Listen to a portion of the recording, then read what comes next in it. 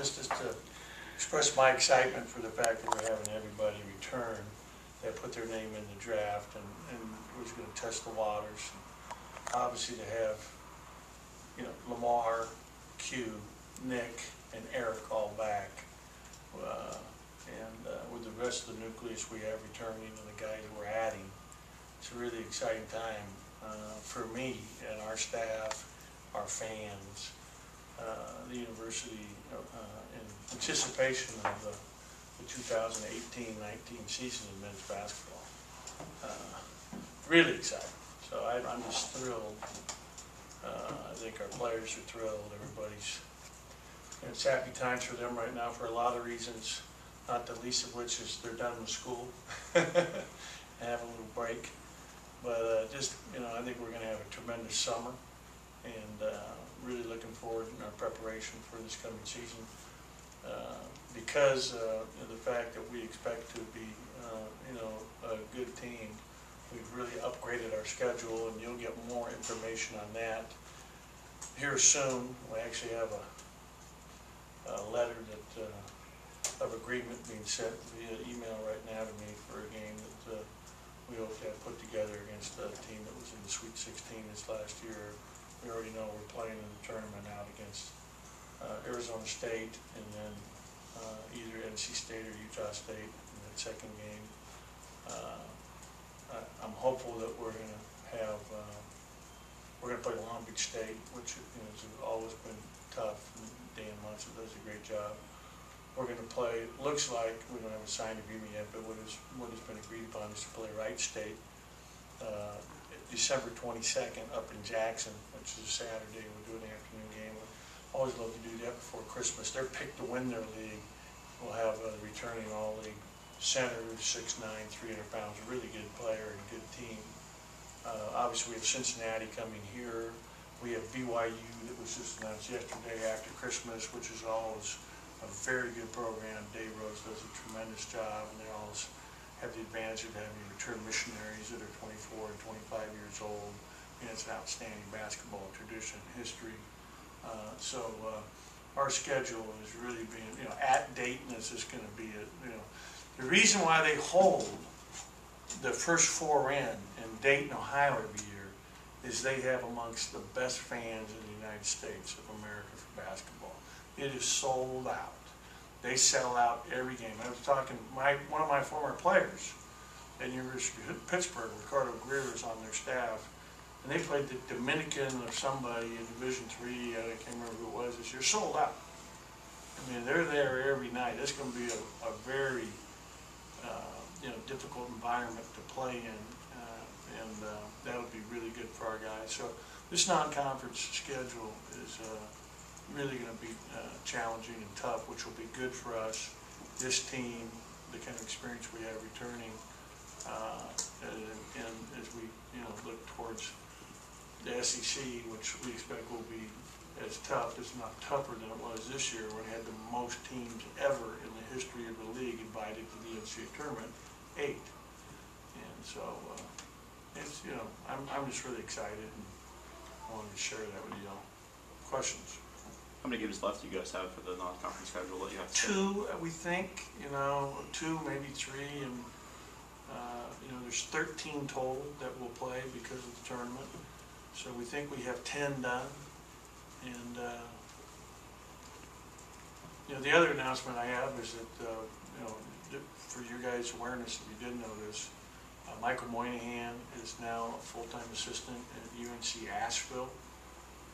Which is an exciting situation because it's a brand new staff, where Mike Morrell, who was Shaka Smart's assistant, has taken over that program. Historically very good program if you look at their success over the last 20 years. So I'm really excited for Mike, as well as Jalen Courtney, who's full-time assistant now down at McNeese State with Heath Schroeder, who's another very good coach. And a proven veteran coach and a good program, so really excited for those two guys. And so I've been working feverishly here, trying to fill those spots, and we'll have announcements on those 2 spots being filled real soon here, in the coming days. Do you expect any other turnover from the staff? Well, just we lost our 2 GAs, and we're trying to fill those 2 positions, which, I hope that will occur. And we have real quality guys that I'm hoping we'll be able to get that done. So there's a lot of turnover when you come to, and our GAs were great. I mean, Alfred Aboya and Bo Rodriguez did a phenomenal job. I mean, Alfred is like, one of my favorite all-time players that I've ever coached, and his influence every day in terms of enthusiasm, how hard you play, just his energy every day that he brought to practice was incredible. If you asked our players, they would tell you that. And he was able to play defense in drills and play defense on these guys, and that's like a high-level man playing defense and showing the kind of energy and toughness it takes when you're playing. I mean, every day, every minute of every day. And graduated in a year and a half. Bo, phenomenal student. Bo, I've known since he was born. Couldn't be a more loyal, hard-working guy. So we have a lot to replace in those 4 guys, no question. Did those 2 guys get assistant jobs, or? They're still working at it.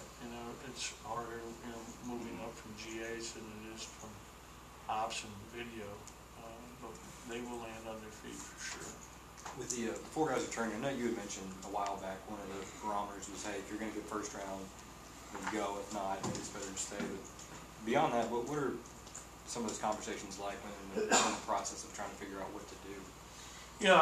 One of the things is you go through the process of filling out the NBA advisory council or advisory draft, which gives them feedback as to where they be drafted based on where they are now before they do any workouts, before they do anything for the teams. Part of it is, I thought was really interesting. I did not know this, that the 2019 draft is not nearly as strong as this year's draft, because the 2018 high school class that's coming in this year is not as full of first lottery picks that for sure are in. Like, this year they have Ayton, from Arizona. They have Bagley, at Duke. You've got Porter, who was, these guys are locks to be in the top 7 picks. There was a number of players, and in the case of this coming draft, and you're talking to all the experts, people that this is what they do for a living, is evaluating this, and including all the scouts and different NBA people and agents that I've been talking with. This will be a really good draft and an opportunity for guys that are not just freshmen, but players that are upperclassmen, because it opens up more opportunities for that first round positions. So that was a key factor in some of the decisions. I mean, just getting good advice and just seeing how this whole thing works. But I think that the way we finished our season, the last half of our season, really, I think you brought up, there's no proof that in the NIT it makes any difference. I would suggest that when you don't have any seniors and everybody's returning, and you went to postseason play in the NIT and you had success, that will be a good positive for this next year's team. Only time will tell. That said, what do you feel about the expectations? I saw some national analysts say that this is a top 20, top 25 team. How do you feel about that? Great. I mean, I hope that their expertise proves valid. Where's the health of the team right now? Does anybody have any off-season procedures or anything? Yeah, we had, I think I mentioned this, that Keyshawn Fiesel had surgery on his foot, a bone that was causing problems throughout the whole year on his heel. He's, still dealing with that. He's been in the boot, so that'll be a process. And he should be, hopefully, close to being back to full strength by June 1st. He's got this month. And he's going to be home for a good part of that. So, Ryan and he are working closely together on that. Lamar banged knees the other day in workouts, and so he's been out for a little bit, but it doesn't seem like it's anything too serious. Nick and Q, Eric's doing well. Abdul is doing really well. He took off yesterday, and is excited. Tyson will be here the whole time, lifting and working. So he gets started right away. convene. Freshmen have to arrive the 29th for orientation. The returnees will be here on the 30th, and then classes start that next day.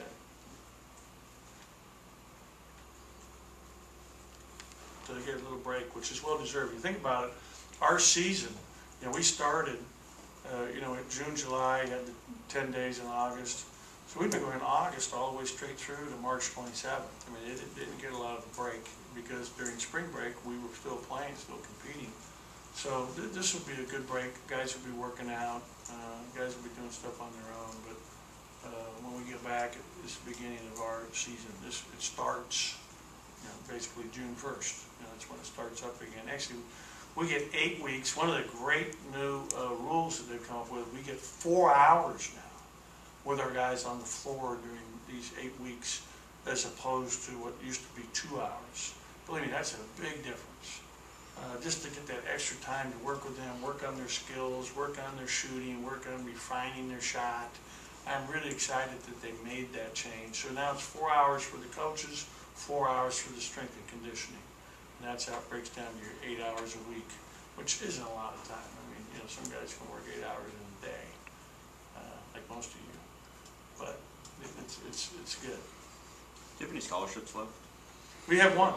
We actually have a kid coming in to visit tomorrow night, and he will be here Friday and then heading out Saturday.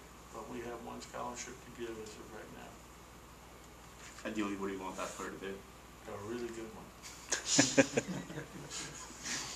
You mentioned also that you only had a couple more left to schedule as far as opponents go. Do you expect them to be Power 5 opponents? It remains to be seen.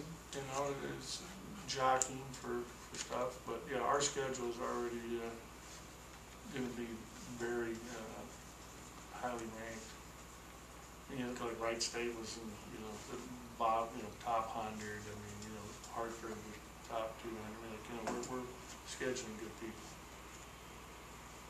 Cincinnati and this other team I was talking about that we should be able to announce hopefully by the end of next week is a top 20. We will have a couple top 20 opponents.